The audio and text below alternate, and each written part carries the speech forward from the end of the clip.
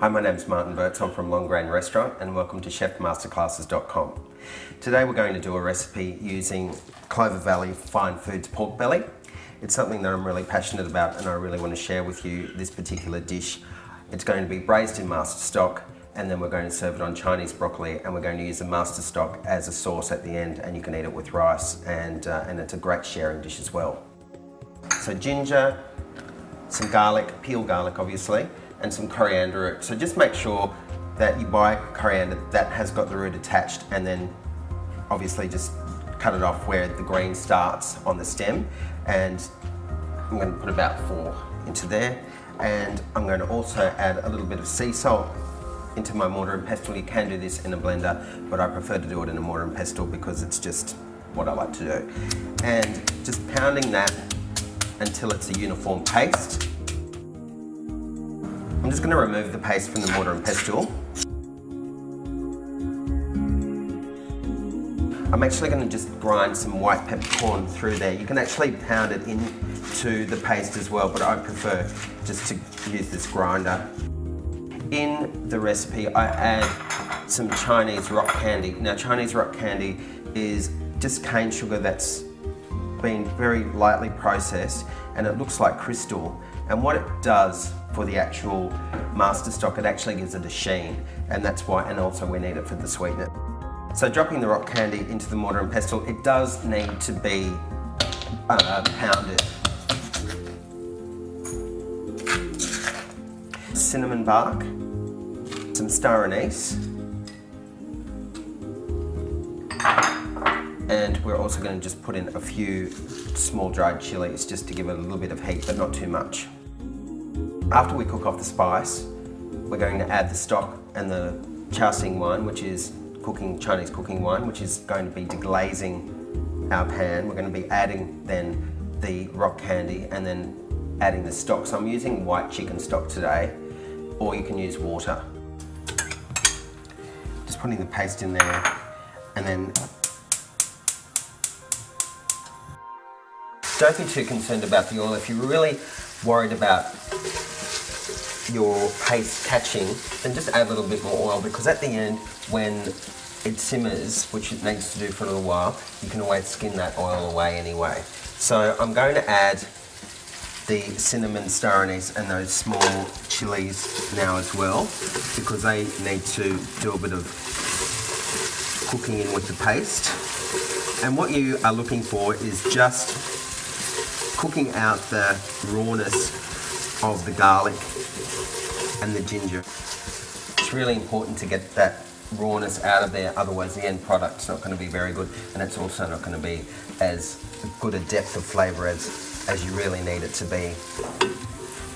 Paste is actually starting to caramelise, and you can tell also because it starts to stick together a little bit and it gets really fragrant and it just smells like lovely deep fried roasted garlic, and that's what you're really after. So at this stage now, what we want to do is add the Chinese cooking wine.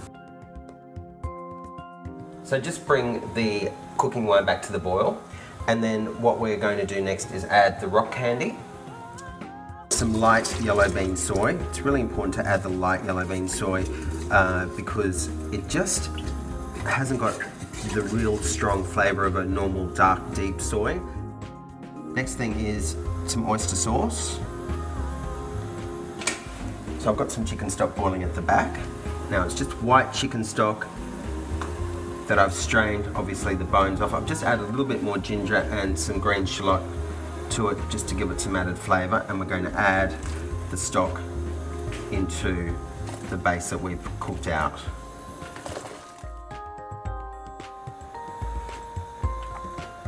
Great, so it's salty, it's a little sweet. You can start tasting all of the spice, the cinnamon, the star anise, the hint of chili, the ginger, the coriander root, so that's exactly what we want. And you can see now that it's coming to the boil, the fat or the oil that we did use to cook it out in is starting to form a layer on the top. So now is the time to skim that off.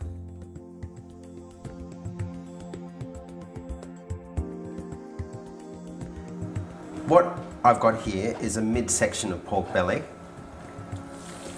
It's been deboned, so the rib the rib bones would run through the pork like that. They've been removed.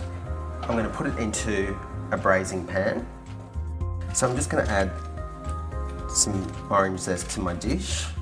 And also, I'm just going to add the juice as well. We've just got a piece of ginger and I'm just going to slice it and just pop those around the pork as well. So bringing the master stock over, I'm just pouring that over the pork. Maybe a bit of cinnamon in there as well.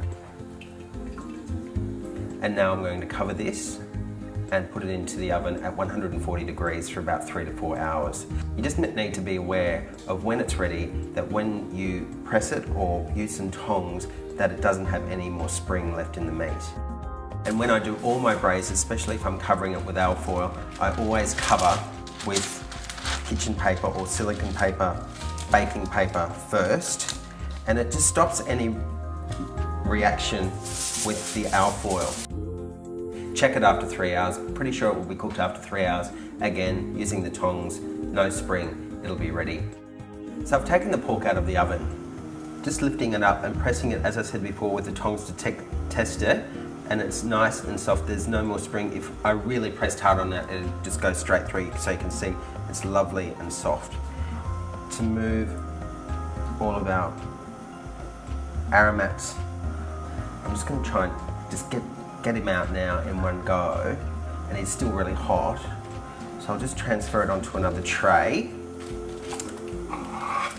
So what I'm going to do now is actually cover it with some more baking paper. So I just want to have a really smooth, even layer of skin when I go to roast it. And now I'm going to refrigerate it, either for 2 to 3 hours, or you can do it overnight. So it's a great thing to do the day before, so it's ready for your dinner party or lunch party the next day. So for the final dish, I'm just going to blanch some Chinese broccoli, which is going to go underneath the pork belly in salted boiling water. And I've also got some master stock here, which I've reduced down a little bit, and that's going to be used for our end product, or our sauce for our final dish. So it's just boiling away. I've also added a little bit more ginger, a little bit more orange zest, and some green shallot.